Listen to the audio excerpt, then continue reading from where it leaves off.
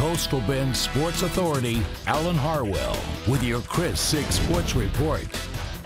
Hi, good evening, everybody. It's Monday, and it's time to announce our Mike Shaw Toyota Friday Night Fever Game Changer. As always, lots of great choices, but only one can win. Let's take a look.